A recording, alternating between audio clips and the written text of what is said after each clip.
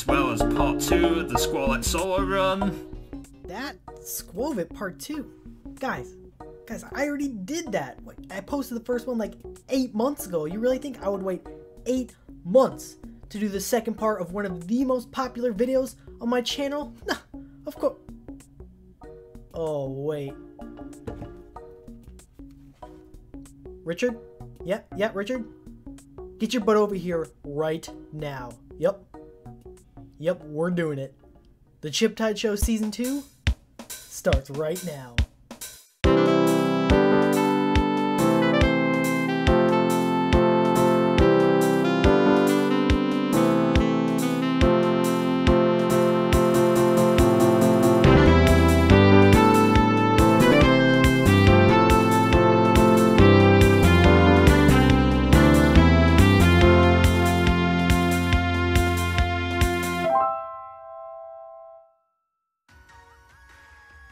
How's it going, Chip Tribe? It's me, Chips, here with the Season 2 premiere of the Chiptide Show. And I thought we'd start this season off with a bang with the sequel to by far the most popular episode of the original season.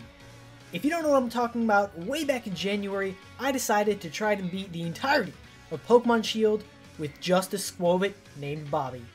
Unfortunately, I only made it past Alistair until I ran out of time, and let me tell you, it was quite the doozy. I recommend watching part 1 before you watch this one because, well, you know, that's usually how it works with numbers. But if you need a refresher, and I can't blame you, it was literally 8 months ago, here's the TLDR. My goal was to beat Leon with a single Skwovet. Not Greedent, Skwovet. Bobby was my chosen champion, and for the most part, it wasn't too bad. Well, the beginning at least. I was able to grind super easily by beating some max raid battles and having little Bobby gorge himself on some EXP candies. I also learned that the move Spit Up is straight up broken.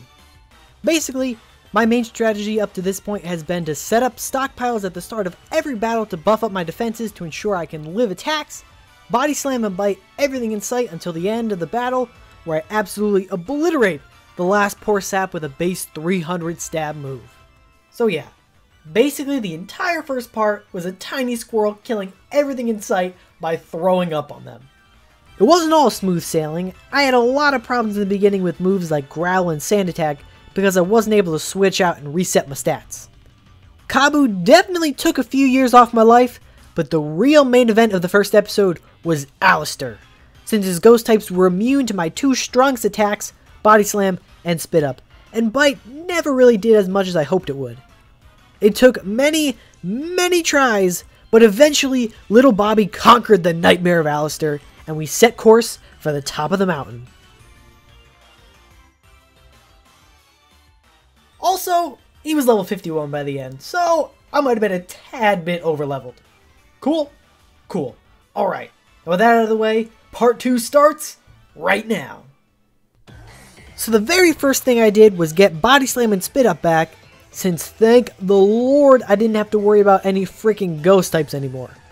I decided to get rid of Bite, which I pretty much immediately regretted because I soon got into a battle with the human trash bag that is Bede and his team of psychics. But when you have something as powerful as Bobby on your side, something as silly as type advantages is irrelevant. The old 1-2 punch of Body Slam and Spit Up was more than enough to throw this guy in the dumpster where he belongs. He gets disowned by his mentor, there's some hidden statues, blah blah blah. Look, Bobby and I aren't here for the story. We're here to conquer. After that is one of the coolest sections of the game, Glimwood Tangle, and as I called it in my notes, Be Something Town. There wasn't much to do here but the gym, so I wasted no time getting right in there. But before the actual battle, I have to address something that I somehow neglected in the first part. The ball guy! Look, I know in a solo run you don't need any Pokeballs, and you can't even sell most of the ones he gives you, so he is literally pointless in this.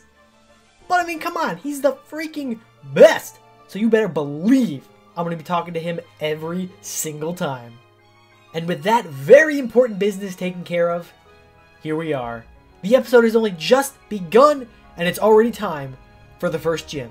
But I'm not worried. After conquering the nightmare of Alistair, this should be a breeze, right? Right?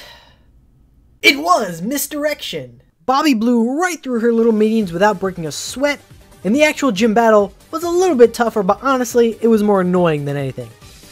I got all of her questions right, but didn't count on the fact that Opal is a dirty freaking cheater who got salty about the fact that she's old, but that's besides the point.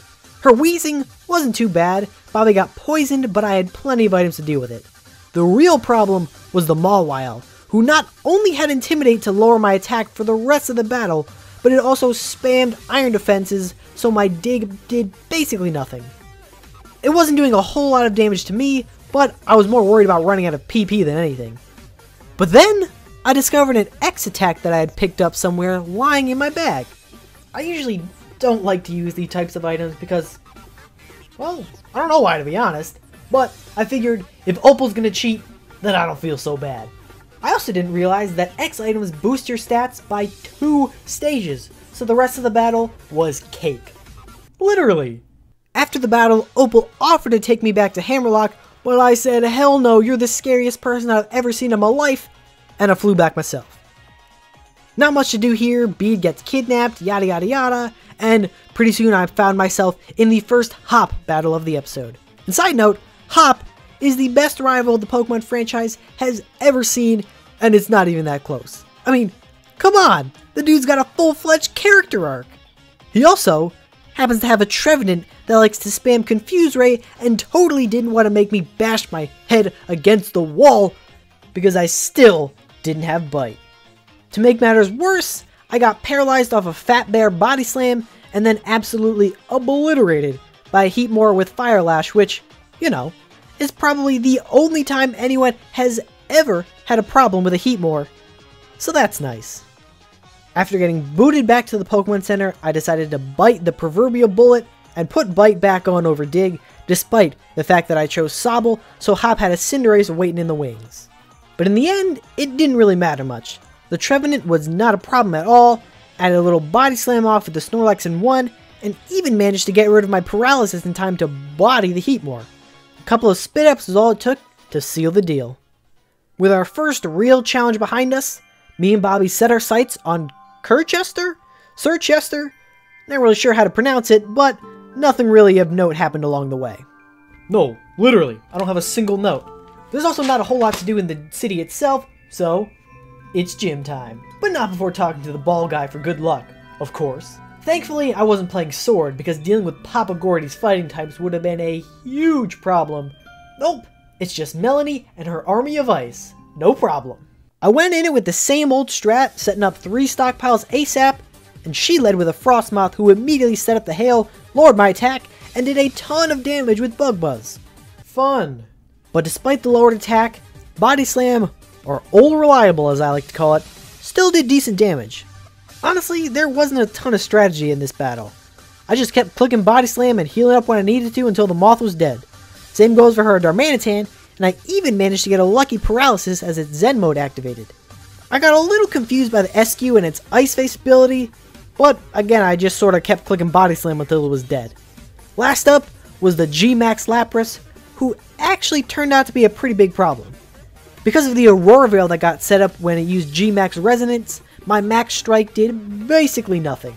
But have no fear, for all this time Bobby was only using 10% of his power, and I had a trick up my sleeve.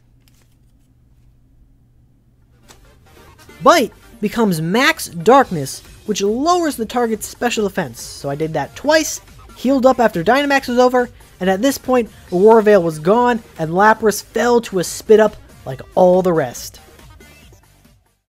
And after that hard-fought battle, we had some dinner with Sonia to talk about a poster or something. Riveting. And then, it was time for another Hop battle.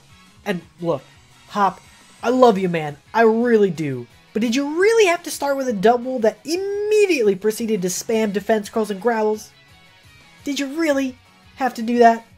So even though I usually like to save my spit-ups to the end to keep my defense boosts, I was basically forced to rely entirely on it and spent the whole battle resetting my stockpiles just to attack once. I was able to kill the double and was all set up for the Cinderace when it burned me and then crit me and I died. Again. Hop, my man, you are killing me here. The second time, I decided to be patient and save my spit up, even if it meant it took a freaking hour to kill that dumb sheep. But thankfully, Hop was either dumb or felt bad for me, because he didn't spam Growl as much and let me keep some of my attack for the whole battle. See, I told you he was a good guy. Another thing that made this a lot easier than it would have been was the natural hail that persisted throughout the whole battle, which honestly did more work than I did. In the time it took me to get all set up, the double already had some good damage on it, but then I guess Hop didn't want me having too good of a day, because he used a super potion right on the brink of death and made me whittle him down all over again. But I managed to keep my cool and hold on to the spit ups for his Cinderace, who I'd like to point out immediately got another crit, though thankfully Bobby was able to survive this time and blew that dumb rabbit away with an almighty barf. His Snorlax was up next, but before anything I had to get my stockpiles back up. Easier said than done, because I got paralyzed off of a body slam and was immobilized about 1,000,000 times. It seriously took me so long to get a measly 3 stockpiles off that by the time I did, the Snorlax was almost dead from the hail already, and I had burned through a lot of my potions. Snorlax went down in short order, but if I thought I was in the clear, oh no, I was wrong. Because you see, his Corviknight ate up Bobby's attacks like a freaking breakfast buffet. Luckily, he couldn't do much damage in return, so it was a slow war of attrition, and all I can say is thank God for the hail and my dwindling supply of potions. His final Pokemon was a Pincurchin, which honestly was a little anticlimactic and went down to a single spit up. But hey, I'm not complaining. After that, I needed a freaking glass of water. Hop, man, I am serious. He is no joke. I have no idea how Trash Bag managed to beat him so well. Probably something to do with the fact that he had more than just a squirrel on his team, but who's to say? Thankfully, next up was a nice and easy trek towards Spikemoth, where again, not much happened. We did run into some Team Yell grunts, one of whom had a Pangoro that Bobby handled like a champ, no problem. When we got to the city, it was on lockdown. Relatable. But apparently no one in this huge crowd thought to just go around the wall. Then, there was a battle with the far inferior rival, Marnie. Don't at me, she's boring. And apparently about 5 times weaker than Hop, because Bobby straight embarrassed her. Her Liepard went down easy, but got a Torment off before it died, which apparently never goes away, so that was a little annoying to deal with. Her Scrafty got a hard lesson in hubris after it used Swagger on Bobby, who didn't give a crap about those little ducks and blew that pants-wearing lizard away. Next up was Toxicroak, who did, well, literally the exact same thing. So by the time Morpeko came out, Bobby was at +4 and basically an unstoppable machine. Morpeko got renamed to Flat Stanley, and we were on our way. Before heading into the next gym, I swapped Bite out for Dig once again, assuming it wouldn't be much help in the Dark Gym. And then, something unexpected happens. You're not allowed to set foot into this gym without having at least 2 Pokemon in your party. I was dubious, but I saw no other option. I grabbed Ted, our old starter, but vowed that he would never see the light of battle no matter what it took. I also forgot that the whole party gets experience in this game, so Ted accidentally got a couple of levels in the back, but it wasn't the end of the world. I cautiously made my way through the gym, and all was going smoothly. Ted stayed firmly in the back. That is, until these two showed up. Team Yell Grunt and Gym Trainer Joshua. Surely they could have only come from the deepest rings of hell, because nothing so vile, so evil could spawn on this earth. Why? Because they challenge you to a doubles battle. No reason, literally just here to ruin the run. And it was too late to back out. Everyone knows it is a law that you can't run from a trainer battle. So here I was. Ted was on the field, and I had no idea what to do. Sure, I could just fire off some weak attack and hope they killed me first. But what if they didn't? If Ted here did even 1 point of damage, the dream is dead. This is a Skwovet solo run, not a mostly Skwovet solo run with a little assist from Ted. No! No, I had to think of some way around this or die trying. Now normally, in a trainer battle you can just throw a Pokeball to burn a turn, they'll bat it away, crisis averted. But since this is a solo run, I never bought any Pokeballs and I just sold all the ones I picked up, so my pockets were empty. The ball guy! Yes! Yes, I knew there was a reason for talking to this freaking guy, this savior. There was a reason he was waiting for me in every gym. There was a reason he wouldn't let me sell any of the balls he gave me. He knew. He was trying to prepare me for this very moment. So ball guy, this one's for you.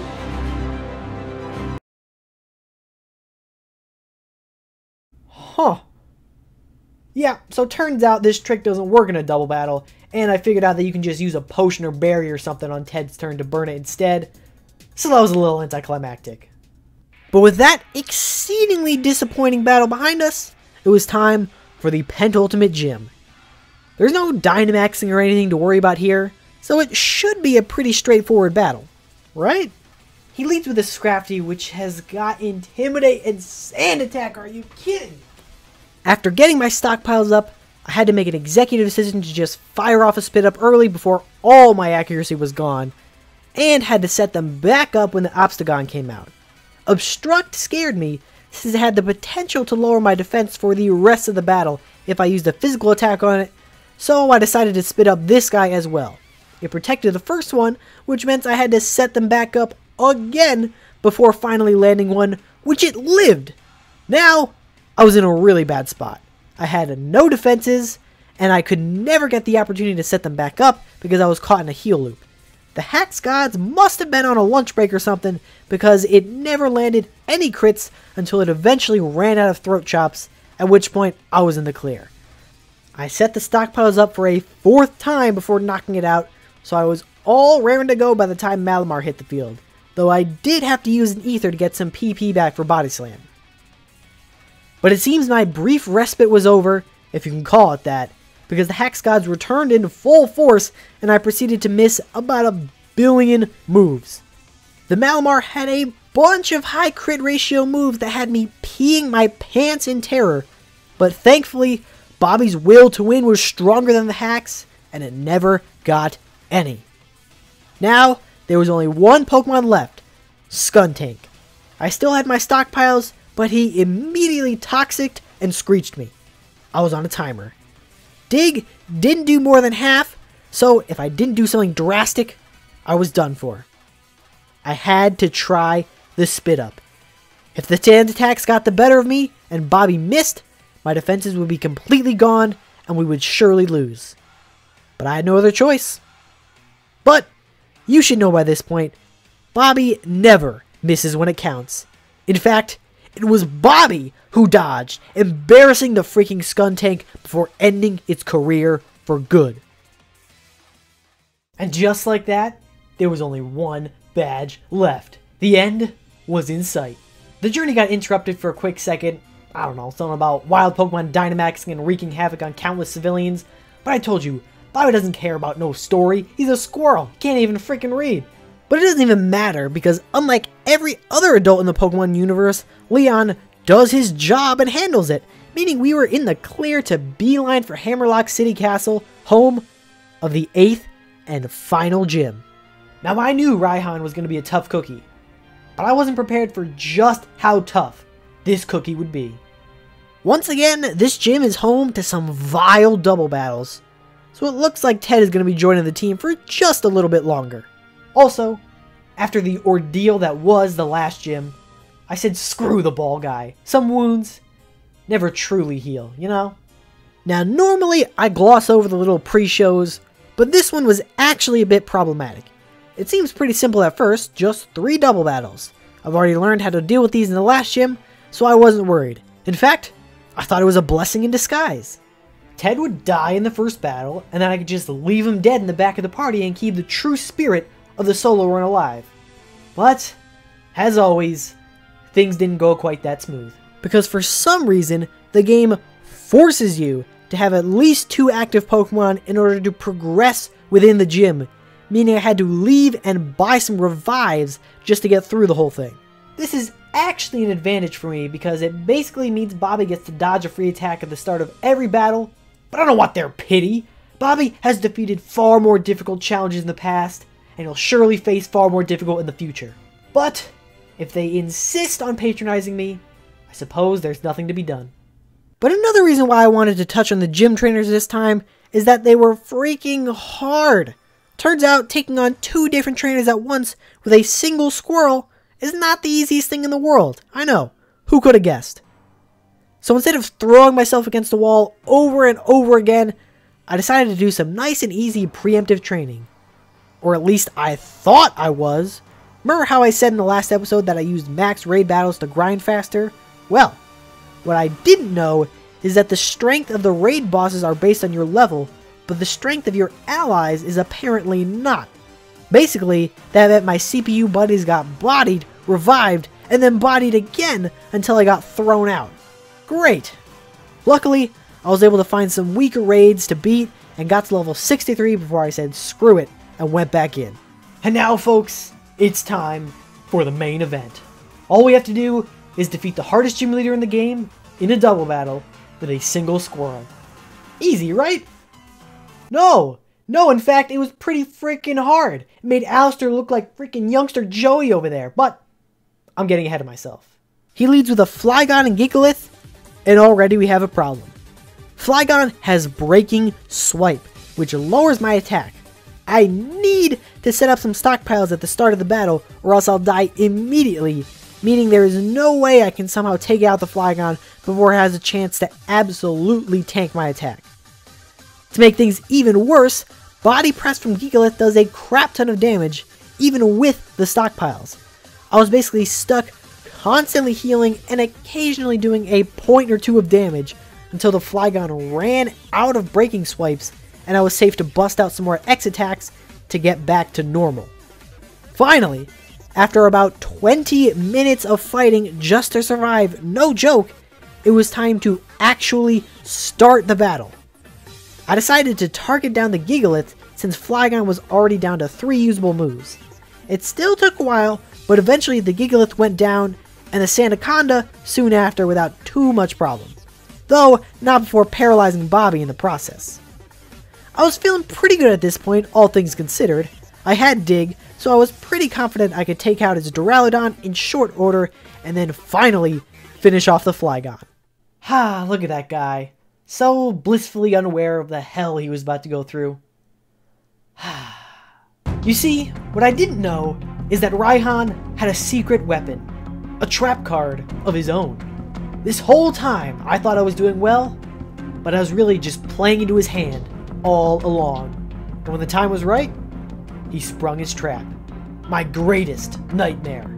The very thing I thought I avoided with Gordy all that time ago. Max Knuckle. Sure, it didn't do that much damage, all things considered, but there are some things far more terrifying than damage. It gets an attack boost, that's what I'm trying to get at. And to make matters worse, remember our old friends the Hax Gods? Well, they decided to crash the party and Bobby got paralyzed twice, and then I spent the third turn of Dynamaxing healing, so I basically wasted the whole thing. That spelled the beginning of the end. A +3 Duraludon proved to be too much to handle, and I got caught in a heal loop before Flygon of all things landed a crit, and that was that. I was disheartened for certain, but not all hope was lost. I went back to the wild area and got a few more levels, restocked on some items and X attacks, and went back in for round 2. And it went even worse than the last time. I used the same strategy to start off by stalling out all of the Flygon's breaking swipes, but the Gigalith got a crit right off the bat, which I barely lived. Not a good sign. I was able to take out the Gigalith, but I got flustered and didn't account for the fact that Sandaconda's Sand Tomb hit twice when using Dig, and Bobby fell once again. At this point, I was confused, dejected, and downright hopeless. Every time we came across a battle we couldn't beat in the past, Bobby and I would just grind, come back, and blow it away. And yet we did that, and did even worse. How could that be possible? And then, I came to a realization. Maybe, just maybe, the answer was right there. It wasn't possible. Beating Pokemon Shield with just a single Skwovet simply cannot be done. All this time, the Hax Gods were fighting me, not to keep me from winning, but to save me the heartache later on. Maybe it's time for me to take Bobby and go home.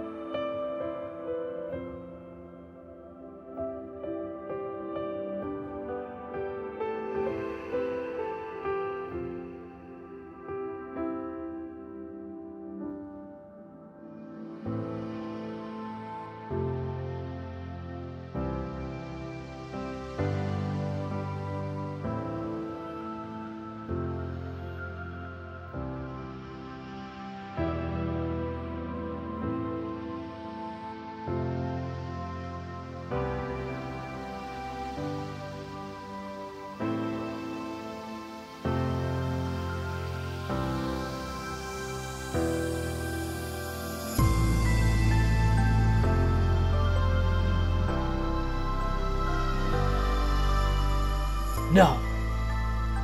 No, that is not how this story will end. It may be impossible to beat Pokemon Shield with a regular Skwovet, but Bobby is not a regular Skwovet. Every hurdle that was set for him, he conquered. Sure, it may have taken a few tries, but he came out on top all the same. Do you know how?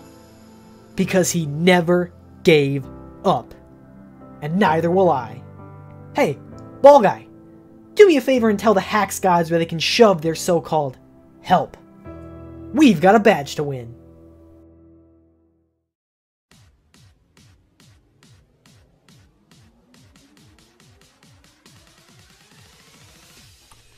My strategy for the start of the battle was sound, so I decided to stick with it. Just set up some stockpiles, heal as often as I need to, and wait for the Flygon to run out of breaking swipes. I even looked up how much PP it had and kept track just to be certain that it was out. Unfortunately, it did get a defense drop on the first crunch after breaking swipes, meaning Bobby was fighting at a deficit for the rest of the battle. But was Bobby fazed by this? Not one bit. In fact, he spat in the face of the Hax Gods and said, "Do your worst." Because defense is irrelevant when you've got heart. Heart and a lot of potions. I used the X attacks to reset the breaking swipes and went to work. The Gigalith went down in short order, and I was very careful about the Sand Tombs from the Sandaconda this time. I also made sure to get rid of any glare-related paralysis before taking it out so I could go into the Duraludon clean. I didn't want to take any chances.